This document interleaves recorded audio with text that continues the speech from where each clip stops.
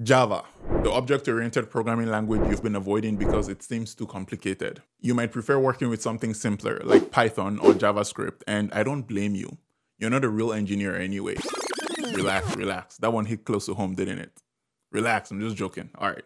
Java does have a reputation for being hard, not just because it's object-oriented, but because there's a lot more to Java than just writing code. There are different versions of Java. There's the JDK, the JRE, and the JVM, as well as build tools like Maven and Gradle. All of this can be overwhelming, even for experienced developers, let alone beginners. Well, today I'm breaking down the Java development ecosystem in a way that's easy to digest. Let's get into it. Java was created in 1995 by James Gosling while working at Sun Microsystems. Fast forward to 2010, Oracle Corporation acquired Sun Microsystems and with it, Java. That's why today, if you need to download Java, you can head over to Oracle's website. But instead of seeing the option to download Java, you'll see something called the JDK.